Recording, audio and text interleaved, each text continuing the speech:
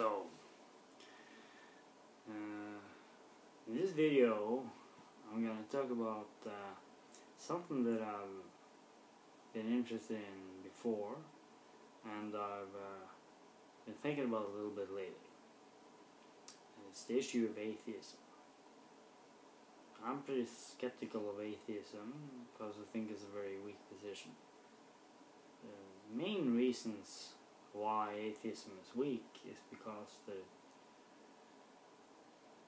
creates a concept which people will have a tendency to identify with, and which will keep them in an antagonistic position towards religious traditions. And there is a lot of value in many parts of the religious traditions. Another problem with the atheism is that it is perceived as fundamentally speculative, because it indicates that they have to some extent made up their mind about the probability of the existence of God. But the existence of God cannot be understood through probabilistic considerations, because we don't even have a notion of what God means. It is the ultimate mystery. It's beyond all our data and all our comprehension. So all our evaluations about what's probable and improbable is just local subjective speculation that has absolutely no validity in face of objectivity. So the problem of atheism is that it suffers from the fact that it's not a term which effectively expresses total neutrality in the question of does God exist, is there something to this?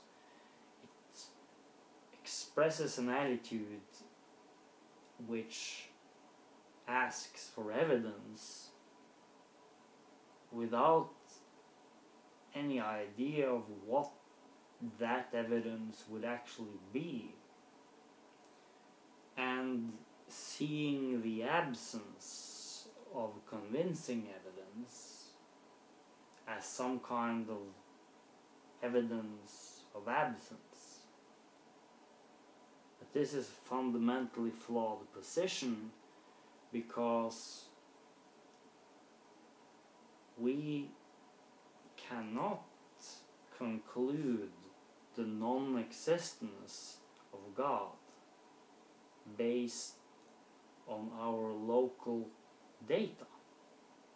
And we can't even make any estimations of probability about the existence of God, as long as we can only base ourselves on limited local data.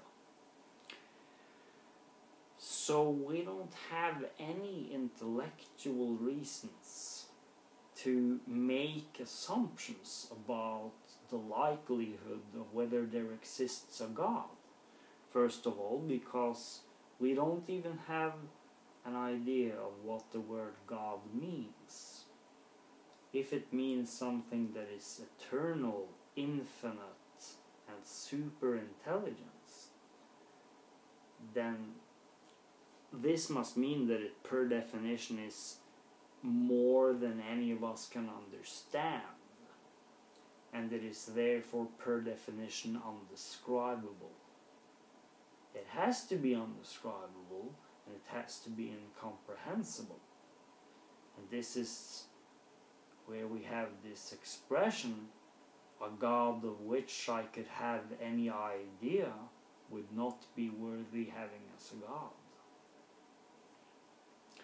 So the question that always troubles the atheist is the question, why are you assuming anything at all when you yourself admit that there is no evidence and there is not even any clear idea about what the question is? If you agree with that, isn't it then fundamentally problematic that you adopt a position which assumes the non-existence of this something as the default position?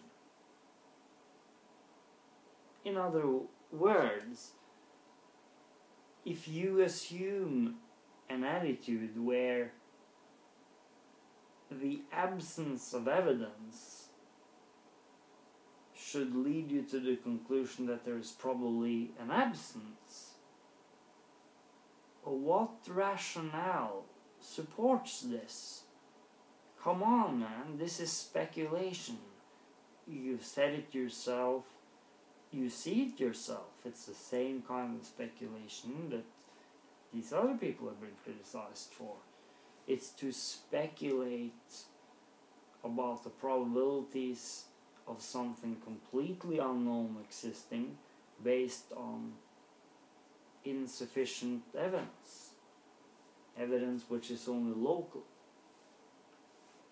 So the problem with atheism is that what does atheism have which agnosticism does not have? And I mean, it doesn't help trying to pretend like agnosticism doesn't exist. Agnosticism is a cultural meme. It has developed through culture. It is a meme which expresses total neutrality to the question of whether or not God exists. And I know that some people have made up a theoretical model where they have 4 boxes and they try to make an issue out of how agnosticism has to do with knowledge and not belief. And that's just a theoretical trick, because that's a model that doesn't have a neutral position. It tries to actually get rid of agnosticism by saying that there's 2 types of agnosticism. It's atheist agnostic and theist agnostic. But where's the agnostic? Where's like the good old agnostic? Hey guys, I see you made a model here, but like I have a distinct memory of a time when there was this nice little position. I really liked it. It was just called agnostic, and it was nothing from there, nothing from there. No, it was right in the middle. It was called agnostic.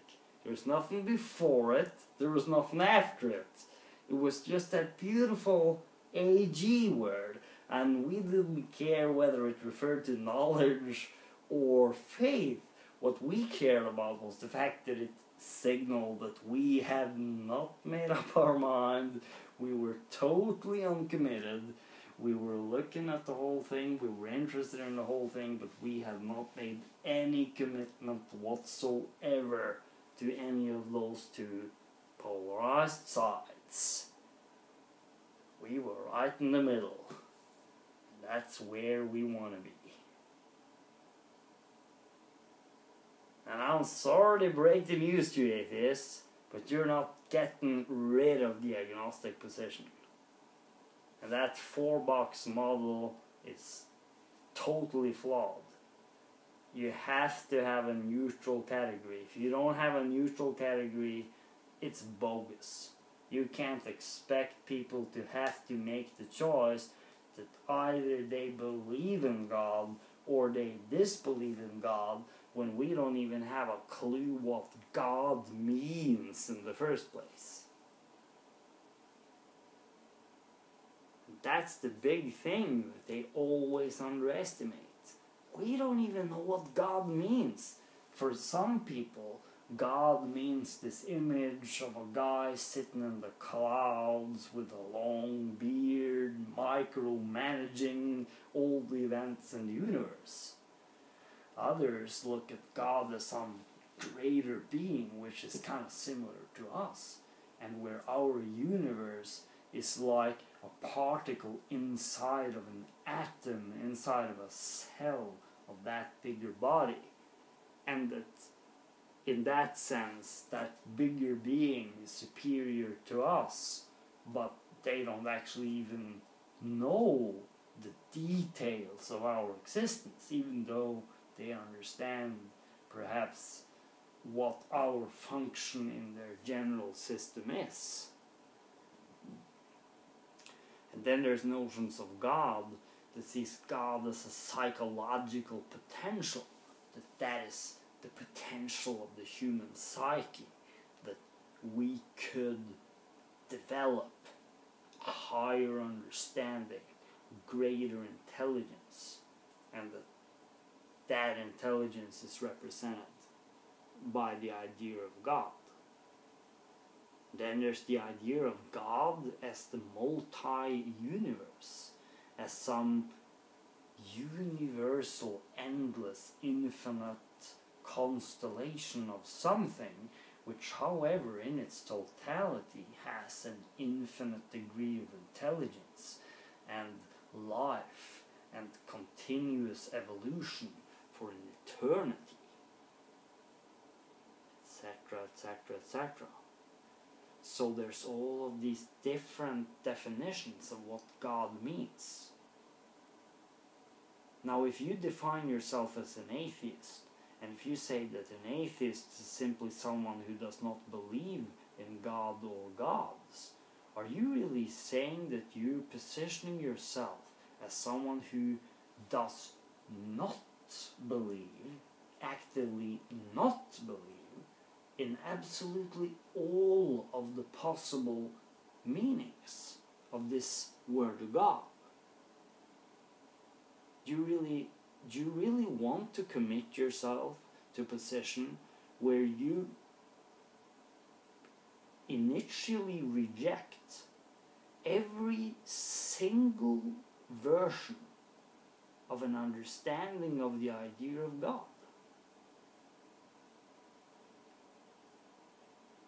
Just rejecting it.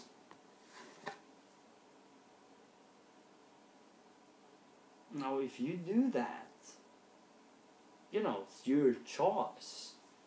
But if you do that and at the same time talk about scientific evidence and burden of proof, and that you should, justify your assumptions, then I'm really interested in hearing what you've got to justify your assumptions to reject all the possible ways that the idea of God could refer to something real and something meaningful.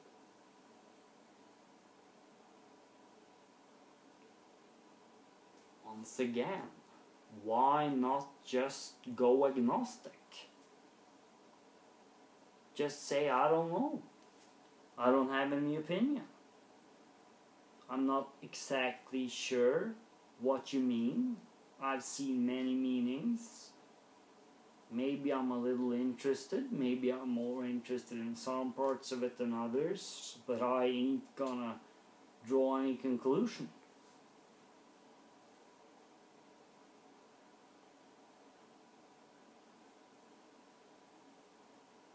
That is the alternative. And that is where atheism comes across as a weak position, because it gives this impression of having made up one's mind about this. It's kind of self-limiting. It writes all of that stuff there off. Maybe could be value to it. Maybe it could be a different value from what we have thought so far. And if that's a possibility, then this atheistic position is a serious self-limitation, which is not rational by any standards.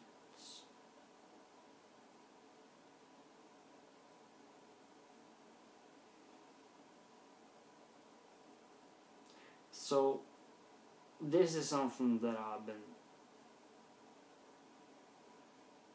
thinking about for some time,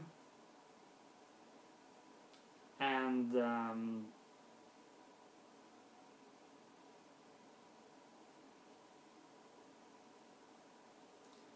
it's worth making a video to say a few words about it, but it's really not something that I really want to nag about too much. I mean, it's not something that I personally want to talk about so much. I would never touch atheism, with a long stick. I think it's a deeply problematic concept for many of the reasons I mentioned, but it's also very understandable that people use this concept because there's some crazy, fanatical religious directions there, and it's natural that people want to make a more powerful message to say that we don't fucking buy your crap. And I can see that that's a motivation. But it is a deeply problematic concept in many ways, because it kind of throws the baby out with bathwater, sort of rejects in principle everything associated with religion, even though, in my opinion, there's great value in many of the religious traditions. In many ways, it's an incredibly rich cultural tradition that we should not reject all of that. It's been misused in a million different ways, like everything else that has value. But to reject the whole thing outright, that is a big loss. And it's also a big loss for the scientific, rational mind to get into a perspective where you assume to know something about something which is obviously unknown, and to put yourself in a speculative position. So, therefore, to sum up this, my thoughts about atheism is that atheism is a very understandable response to a lot of crazy beliefs, but it is a deeply problematic position because it indicates a rejection of everything associated with religion, where a lot of that can be very valuable. And from a scientific point of view, it indicates an attitude of believing that we are in a position to conclude about the existence or non-existence of something which is unknown based on only our subjective data and understanding. And we cannot make any such conclusion. And we cannot make any rational evaluations of probabilities of the existence or non-existence of God as long as we don't even know what the word God means. And in my opinion, this is one of the most underestimated points of the whole conversation about religion and God and the possibility of higher existences. The fact that we don't understand what it could mean, and therefore none of us are in a position to conclude.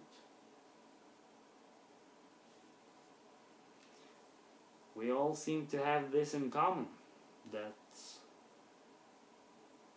we just don't know, and everything has to be considered possible. this, I wish everyone a very good, beautiful night.